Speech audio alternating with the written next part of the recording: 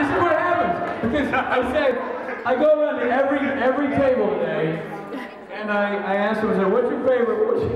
No, help yourself to Jason's wine. No, please, help yourself. So everybody, I'm going to table to table, and I'm like, what's your favorite thing about the convention so far? And everybody's like, Ty and Rick's panel.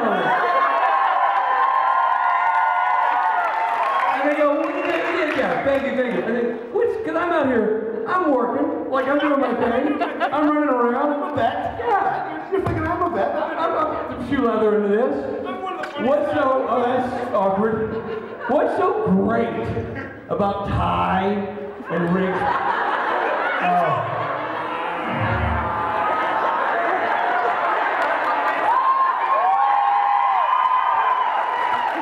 So when the mothership lands here, I know you were sending signals.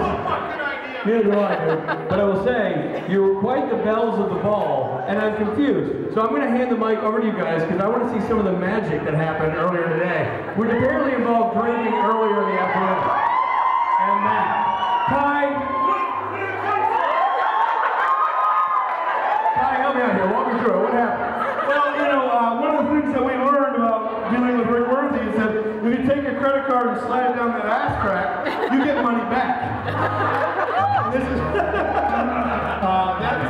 and then we were up with the sound people, and we threw airplanes from the top of the booth. And then we had a sobriety check from one of the fans.